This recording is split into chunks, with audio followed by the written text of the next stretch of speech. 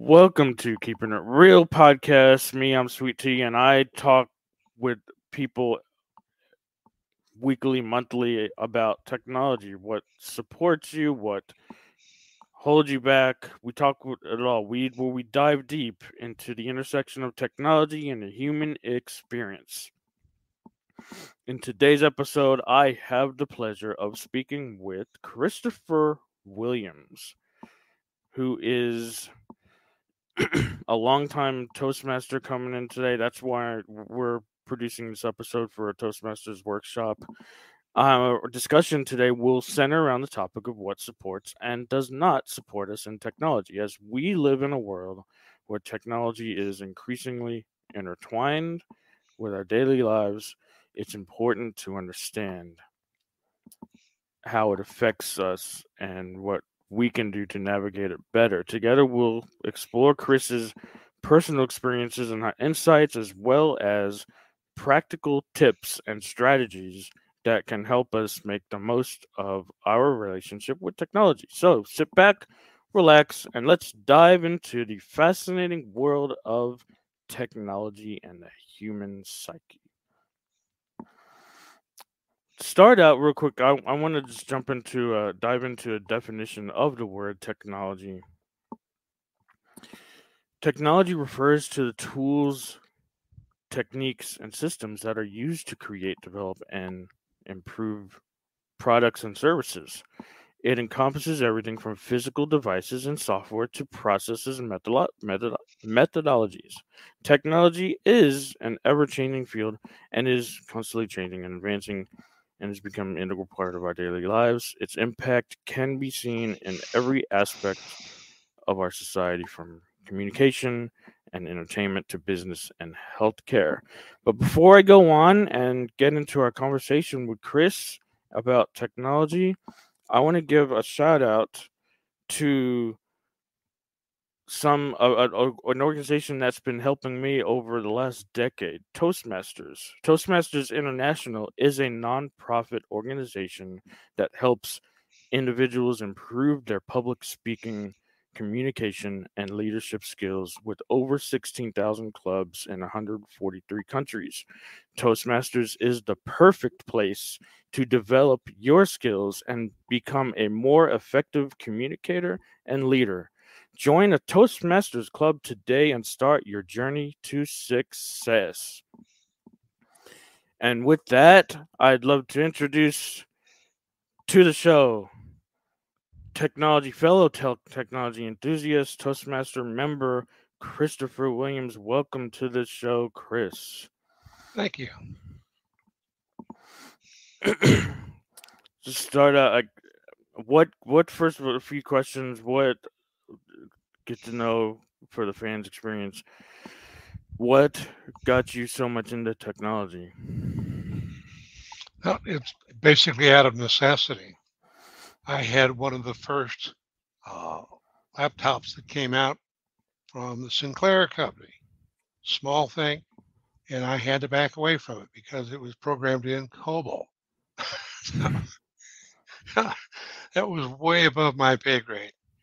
Anyhow, I've tried to keep my hand into technology. I introduced computers or PCs would use the old floppies in an office where I was a judge, and it really worked very well. We could just staple the floppies, well, not staple, but at least attach the floppies to the files. That way, you could have stuff written on the floppies, and it saved the clerk so much time and effort trying to get things together. So I've tried to stay pace with it as it came through the door. However, the door has gotten pretty crowded. And in fact, I'll be 81 this coming May, and I will tell you right now, there is a flood of technology out there. The best way I know of to deal with technology is like the federal government. Get your mind fixed on what you want, throw money at it, stay up late, and get her done. Get her done. I love it.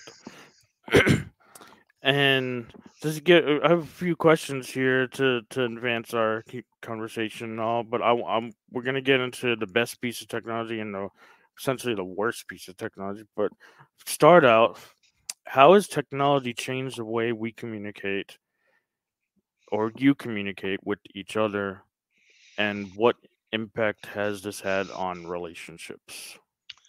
Well, we have, of course, Zoom, which stands out in the forefront. We have various programs for podcasting and so on. It is just a wonderment of opportunities out there. I understand that Google has an array of podcasts they list they can provide to you. And there's just so much technology out there. It's almost like trying to dip your toe in a very turbulent and full lake. Everything is moving. The water is flowing everywhere. So we grab bits and pieces. I got involved in hybrid when COVID struck, trying to get things set up so that those who wanted to meet in person could interface with those who were coming in virtually. And again, I use the old principle, throw money at it, work late, try to piece things together, use your own equipment, and lo and behold, I was able to come up with a system for Allen Toastmasters, and it is still working flawlessly today. So we were able to circulate that bit of technology to others. And at its height, I think we had 27 hybrid clubs within District 50, which I attribute to Dwayne because he was such a fellow who would guide you to a solution and say, make it happen. So, Dwayne Waddick. And you mentioned District 50, D50, Toastmasters, for those who may not know, in the Dallas area, not DFW, but Dallas and parts of East Texas and Shreveport, Louisiana. Mm-hmm. That's when he mentions D50. That's where that's coming from. I want to just get out and ask this question right away. You mentioned a little bit isolating. Do you think technology is making us more connected or isolated? I think it's making us more connected, but at the same time, in getting more connected, you get specialized. So you go to certain places over others. So you're isolating in a sense too. You're not swimming in the full stream. You're just swimming on maybe the side or maybe the middle or maybe the other side. The old adage, too much of anything is never good, right? Too much of ice cream is never good. Too much technology, but a little bit can support your life in big ways, big drastic ways. Indeed. But when you start being dependent on it is when it becomes a problem, an issue. Indeed. That system that I set up at the office became one that was very popular with the clerks, very popular with the other judges in the office, and we were able to get decisions out to the public fast. However, there were some people a little further up the ladder than I am, a pay grade or two, and they were not too happy with that. Ready for this? About a year later, they adopted the system. I wonder why. One more question before I get into the meat of our conversation. What ethical concerns you mentioned started to, and this is great segue into this. What ethical concerns do you have about the way technology is currently being used, and how do you think these can be addressed? So many permissions are asked. Can we send you notifications? Lord knows, they just rain down from the heavens on us. Allow this camera, allow this everywhere. You have to allow permissions everywhere you go. Yeah. and that just overswamps my email boxes and so on. So that, and there are privacy concerns. Where is this information going? Are you being targeted by a particular advertiser that will swamp you over time? We've had those, they'll latch onto you every week there's something in your inbox. After a while, you just label them spam and away they go. We hope.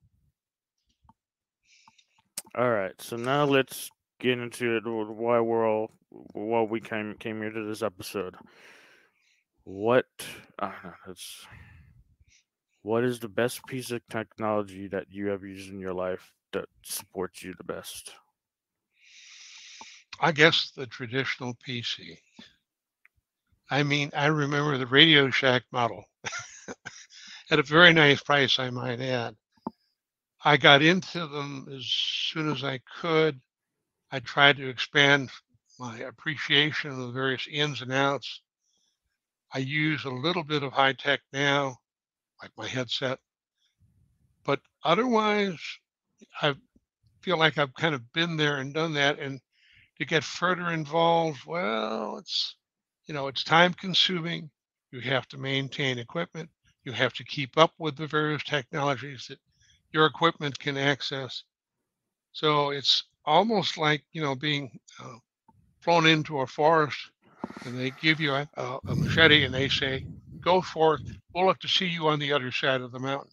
Well, there are some of us who do that. And there are some like you, who I consider preeminent in your field, who basically deal with technology so frequently that you become conversant in many different fields of technology: sound, picture, wavelengths, the whole bit. Yeah, it becomes almost a way of life almost, Mhm. but you can easily just find yourself just getting immersed in it and find yourself depending on it, like going back to depending on it maybe too much. Ah, But yes. knowing when to step back, I do. I haven't done one in a while, but like a detox where I just do a detox day and I leave my phone home and I just go out, and it's rewarding in itself when you can just step away, leave your phone behind, Not and going to happen. so the second question of the piece: what is the technology? And you mentioned it before we started recording. Maybe it's that, but what is the technology that you wish either never existed or care never to see or use again? Well, I will say I'm very enamored with the PCs and all of the iterations of PCs. I mean, we have the PC connections to various pieces of equipment. And I just don't want to become overly dependent. I mean, when you have the option of dictating a letter, an email, or whatever, versus tapping it out on the keyboard, what's going to be your choice? And then what will you do if you're unable to dictate and you have to go back to those little keys? I marvel at the people who can take their thumbs and operate all manner of equipment. How do they Mm, do it? I've got fingers that are just great big and fat, and there's no way I can do great things with a keyboard. Uh, in any event, I would say the PC is probably the most major piece of technology I've ever gotten near. And I mean, I go all the way back to the very beginnings of the tech era. Certainly not back to ARPANET, which is the original setup for PCs and the internet in this country, but still, I've seen a lot of it, and it is, how can I say, something that just draws you in and becomes so much a part of your life that you wonder how you could ever have done without it. But I've been in the era where we didn't have it. hmm, And hey, we were able to do things. Now, the big thing is information hmm. coming to you, coming from you, and circulating all around. That Yeah, and makes me nervous. I'm kind of in that same boat. I consider one of the earliest millennials where I've seen the both worlds before and then after when it's happened, and so I can kind of see that because I went to school without phones. Essentially, we had this simple flip phone in the later part of my school career. So I can totally see non-technology world, and then after maybe about 2005, 2006. So I'm that millennial that saw both. I go back to the crank-out phones, yes, indeed, and the party lines. The push-button phone was the big thing in my day. We were actually going through stuff in the house, and lo and behold, I found an old Princess phone. It is a collector's item. Hmm. What can I say? It still works, but even so. So moving one last question, then I get to some bonus questions, and we'll wrap this up. Right? And we can move you back into the Zoom after this. But one last question here: how do you think we talked about the past? How do you think technology is going to change the world in the next 10 years? And what are you most excited or worried about? Well, the question is, where do we draw the line at technology? Body parts become damaged, Mm, age, fall apart. It is a strong possibility that they will be coming up for parts to replace human parts. Additionally, there is the possibility, and it's almost in the realm of science fiction, to sort of download memories of a person and perhaps move them into a clone. Is this a And isn't that possibility? already being done? Like with the whole Facebook out, I hear Well, some things yeah, being done, kind of. we're kind of working up on this stuff. And a clone loaded with your memories, what does that clone become? You? It's a Mm. it's a series of fine lines that are slowly being crossed. It's you, but it's not you. Hmm. It's a copy. It's how you think. It's how you act, react, behaviors, but physical, maybe not. Hmm.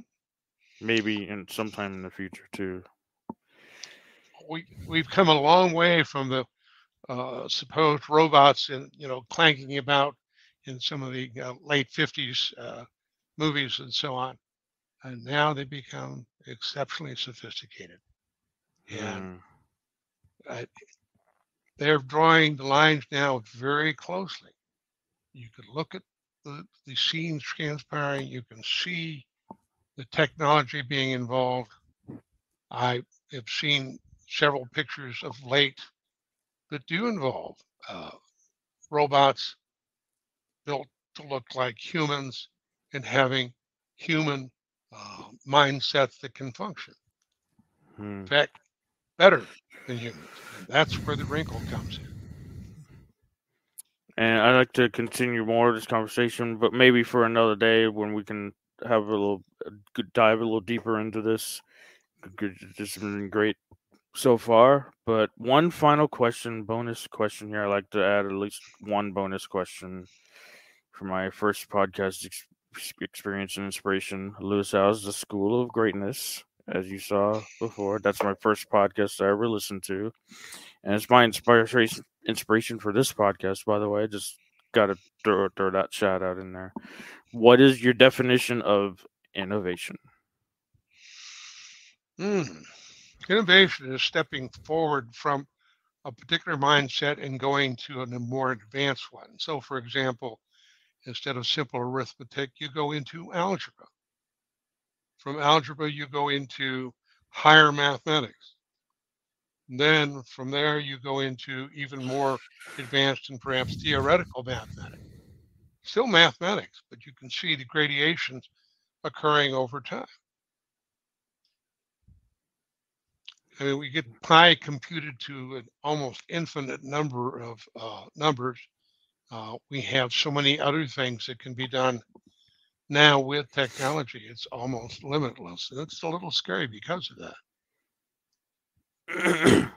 Again, it was great. That's Chris Williams on innovation. It was great conversation. I hope to have it back on again to go dive deeper. I'll let you go and exit the studio here and come back into the Zoom so we can continue our workshop. And thanks again. This was fun. that. Okay, thank you so much. Good talking to you.